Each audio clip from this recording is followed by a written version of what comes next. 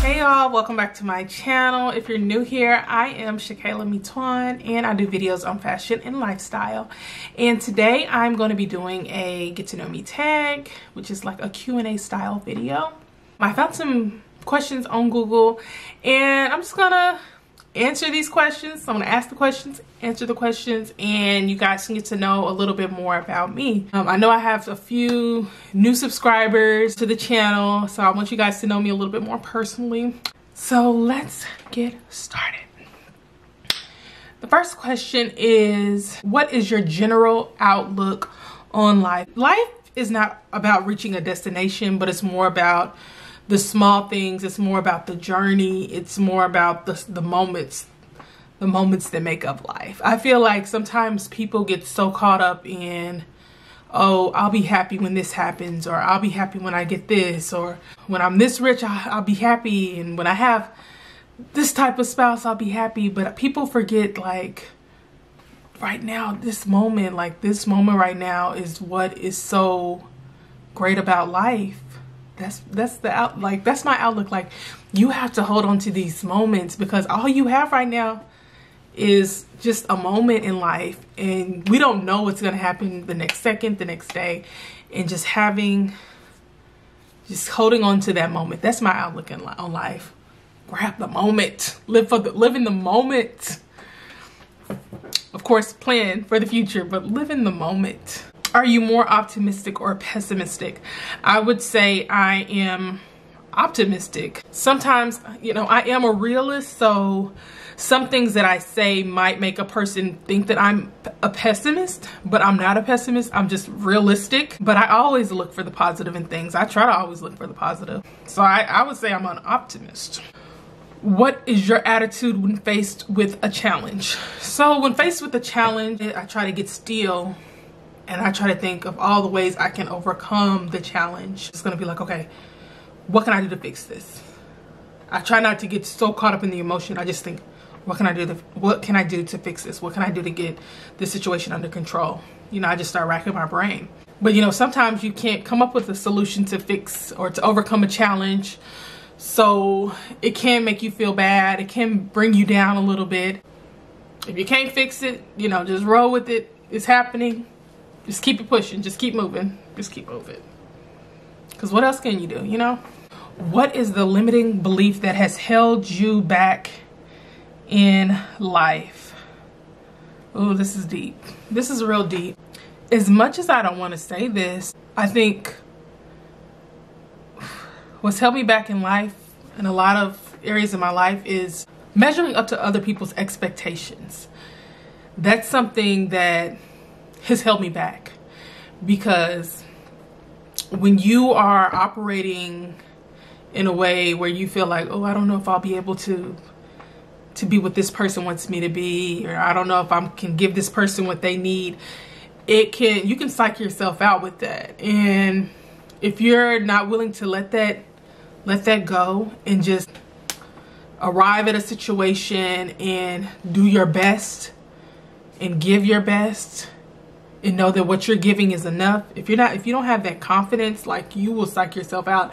And I know that in the past I have psyched myself out, wondering, oh, am I able to give this person, give this, you know, this career, give anything that I'm needing to do in my life? Am I able to give this 110%? So that's something that has held me back, but it is something that no longer holds me back, because it's something that I've been working through and I've been working on. I am a work in progress, and a part of being a work in progress, you gotta face, you know, the things that you aren't good at, and the things that don't make you look all glamorous, the things that are ugly about you. That's it. Trying to meet up to other people's expectations, and also trying to meet up to my own expectations. So how often do you reflect in an attempt to grow? Too much.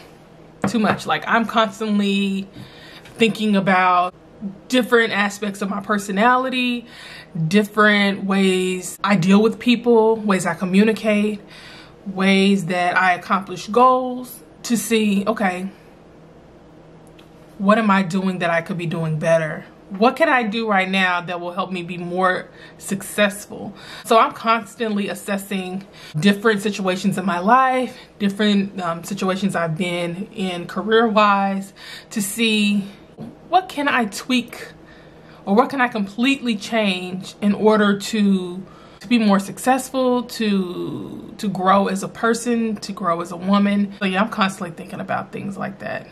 I think I'm pretty self-aware. What is the most influential advice you've ever received? Well, some advice that I once read was that growth is on the other side of your comfort zone. And it's something I really took to heart, because in life, you can get into certain careers, you can get into certain relationships, even friendships, and you might become complacent. You might get to a place where you're like, oh, I'm just so comfortable. You might not want to grow anymore. And so I'm always reminded with that quote, with that advice, is that whenever things are getting too comfortable, I need to rev it up. I need to like raise my standards a little bit higher. I need to work a little bit harder, because I want to constantly be growing. I don't want to be a person that's complacent in my life. So I really like that advice. How much has your mindset changed? Well, I would say just like in the last decade, my mindset has changed drastically. You know, I have a better idea of who I am now that I'm about to be 29 in a month. So I have a way better idea of who I am as a woman. I have way more insight, way more knowledge, way more wisdom than I did 10 years ago. So my mindset has changed. Where did you go to college? So I went to a college. I'm not gonna tell y'all my exact college. I don't want to tell all of that yet. But I went to a college here in my town. I didn't do like a go away college where you live in a dorm and stuff. I basically just went to a college. It's like a community college, but it wasn't a community college. It was like an extension of a university. So I did that, and I was able to stay at home. I just was not thrilled about the idea of going off to college and living with strangers. I'm probably the only person like that, because I know a lot of people are like super excited, like they're ready to go. But I was the total opposite. At 18, I was like, I don't want to go off and live with strangers. Like, I don't want to do that. I want to live in the comfort of my home, what I'm used to. Oh, see, comfort zone. That's why I have to get out of my comfort zone, because that's a part of who I am. Kind of grow outside of that. But yeah, I knew that would be totally out of my comfort zone. And so I did go to a college very close to my home. Yeah. But it was a cool experience. I liked it. What did you major in? In college, I majored in business administration. What type of student were you in high school? In high school, some people might think that I was just like a super smart student, but I really was just kind of coasting in high school. But I made super good grades, but it was just kind of like, it just wasn't really hard to me. School wasn't. Especially my senior year, I had like 2 art classes. It was easy. I was definitely a student that I took my grades serious and stuff, but I just didn't believe in just overly stressing myself out with schoolwork and stuff.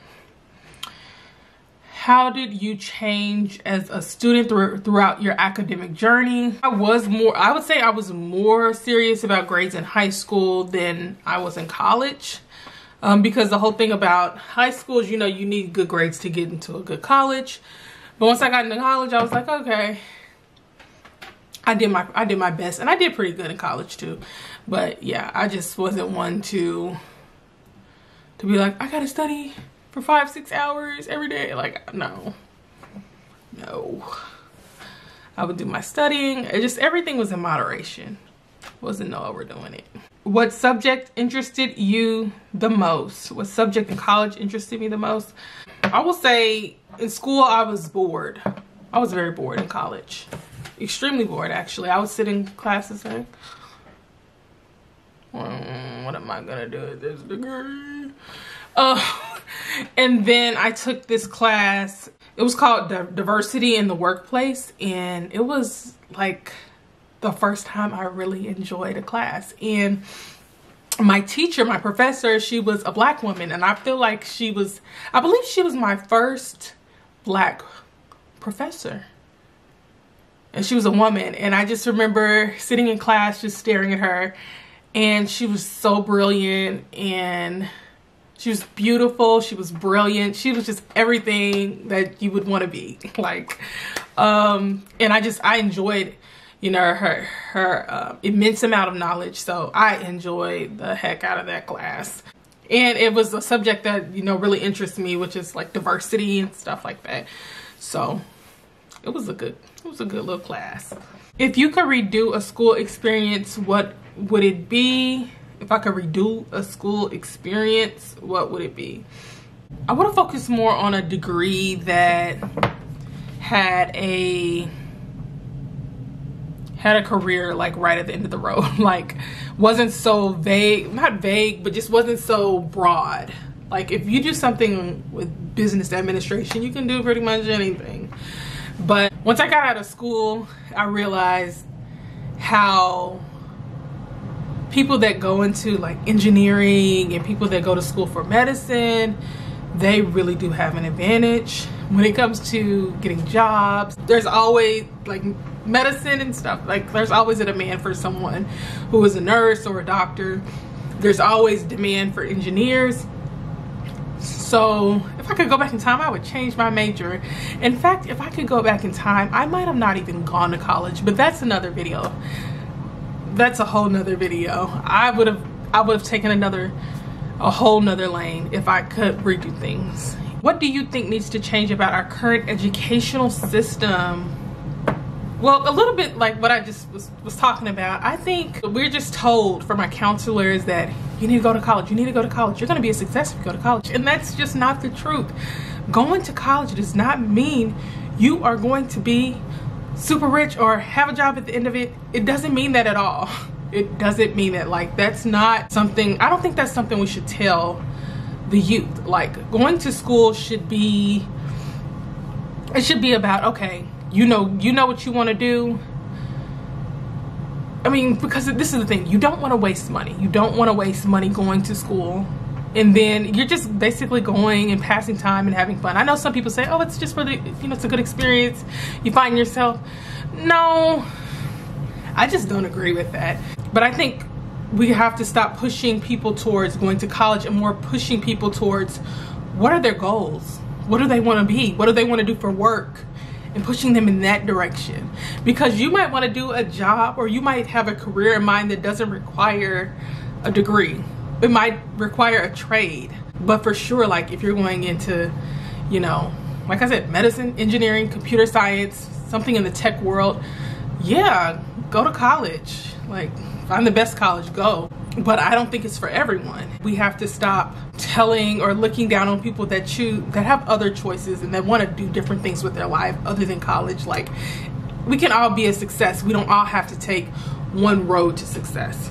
And some people, they don't go to trade school, they don't go to college, and they end up being freaking millionaires. So, you know, it's all about your mindset. It's about how much work you're willing to put in and how driven you are as a person, how ambitious you are. That all goes into, you know, if you are a success or not.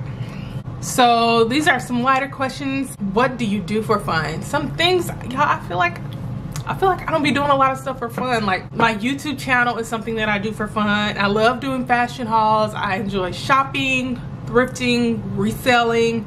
I like to do photo shoots for my Instagram. Follow me on Instagram at Shakayla_Mitwan, and you can see all my little fashions and my little styles, the way I fix up my outfits. Yeah, so doing my YouTube, that takes up so much of my time. Also, I enjoy doing songwriting and singing in my free time.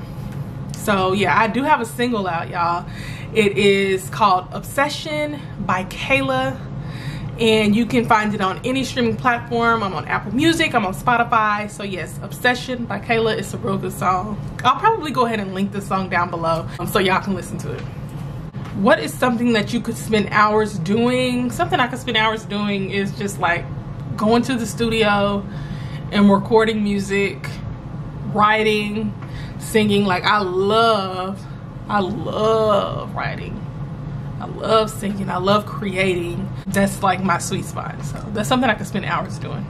What is something you wish you did more often? Now, I really wish that I could get back to the gym, but I am, I work out at home for right now because I just want to be kind of safe. So I wish I was at the gym more often, but unfortunately I'm not. I do have an elliptical, so I get to get on my elliptical from time to time, but I really want to make a practice of getting on my elliptical at least an hour every day. So far I've been doing like 20 minutes, 25 minutes, but yeah, I'm working on just like turning on an hour-long show and just getting on that elliptical for an hour a day. Like I got to, y'all, I got to. So that's something I wish I did more often. If you had to watch a documentary, what would you want it to be about? Ooh, y'all, I love a good documentary. Really anything about history. I like learning about kings and queens and pharaohs and stuff. Like, ooh, I get excited about history because I feel like learning about history is important because it impacts the way we are today. People say that history repeats itself sometimes. So you gotta know your history. You gotta know what has happened before you to make sense of what's happening right now. Like, so history, ooh, I love me some history. Any kind of history documentary, I'm watching it. What do you always have on in the background? I always have a YouTube video playing. It's interesting though, I almost never just turn on music while I'm doing my hair and makeup. I like to hear people talking. So yeah, YouTube is usually on 24/7. How do you feel about travel? I think travel is amazing. It's a way to open up your mind, open up your views on other people, on other cultures, and traveling just makes you a more open person. I really do believe that, and it expands your horizons. How have your interests changed over the years? They haven't changed a whole lot, but if I'm doing like a 10-year difference, like when I was 18, I loved painting, I loved drawing. I had just started to write songs at 18, and now my interests revolve around my YouTube and music. So I guess I just changed out my art for media and YouTube. So yeah, they haven't changed just a whole lot, but just a little bit. So y'all, that's all the questions I got for today. If y'all want me to do another video with all of y'all questions, just feel free to ask me a question down below and I'll include it in another Q&A. Go ahead. Got hair in my face. Crap.